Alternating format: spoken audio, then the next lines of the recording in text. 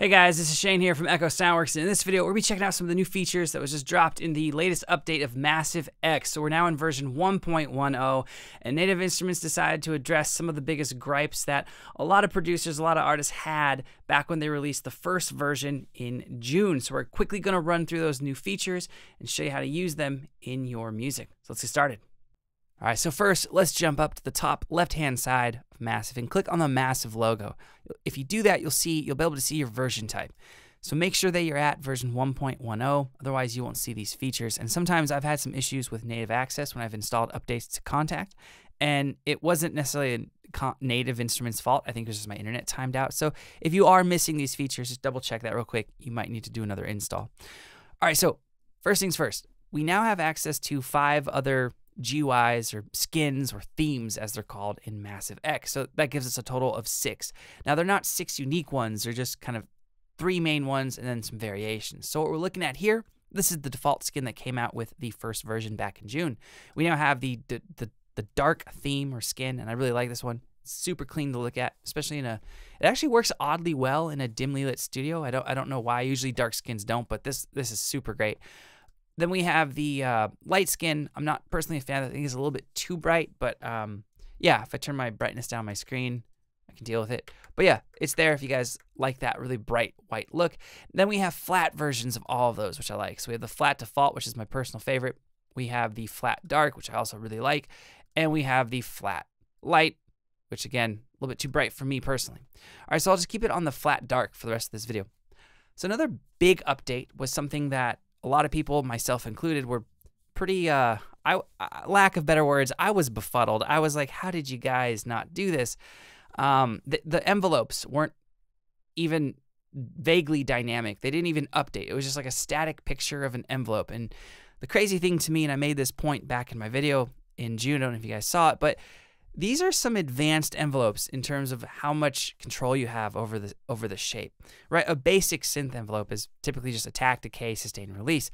We have delay, shape and peak for our attack. We have a hold, we have a shape and sustain for the decay, a hold, a release, right? So a lot of different things, and it would have been really nice to be able to see what each of those things were doing so we could actually get some visual feedback as well as, listening to what's happening. So with this update, now if you move any of these knobs, it will update the shape down below. So interestingly enough, let's check out the decay. If I turn my decay down, turn my sustain down, right? Now we have a shape control. So this kind of curves the shape, right? So that's pretty cool. Now we can actually see exactly what's happening, and then here's our hold before our release, right? So tons of control, nice to be able to see it, but I still left a little disappointed because I cannot click into the actual shape, right? And know that if I touch this, I can curve it, right? I can basically do my shape control, right? And what's weird to me about that is the first version of Massive really pioneered that style of envelopes in synths. I remember when I got Massive, I actually ordered it off of eBay. I was in college, and I remember installing it being like, what the hell is this thing? And my only other third-party synth at that time, I think, was Rob Papin Blue and Silent. And so I went to these envelopes and I was just like, oh my God, you can actually click here, to change your envelope shape, or you can click here, and do it that way.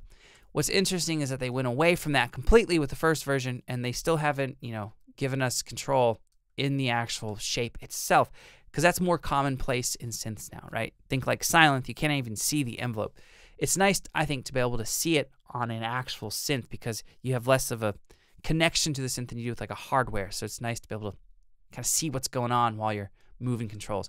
But those are the 2 kind of main updates to the actual synth. We also have a lot of other presets, and I'll go through some of those presets here. And some of them are actually really nice. And you guys know, if you guys know anything about us, we are a professional sound design company. We make synths, sample libraries, Contact instruments. So I'm just saying these are pretty cool presets. There's a couple that I really liked, so I'm going to play some for you to end the video.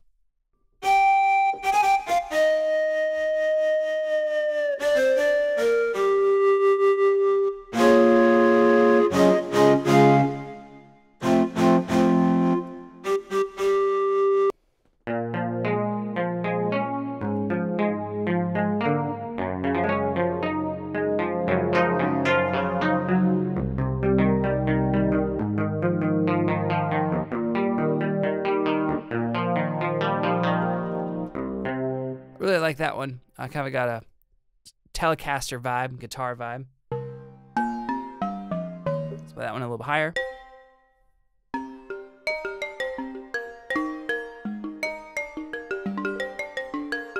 Right, kind of a synthesized balafon type sound.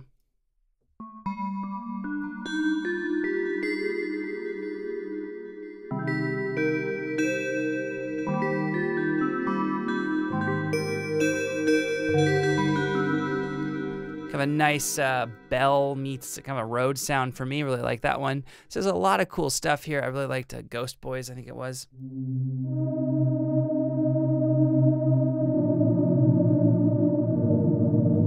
Really nice ambient pad. All right, so this one's pretty impressive.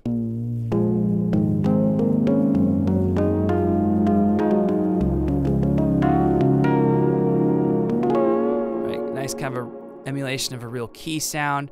Woozle was interesting as well.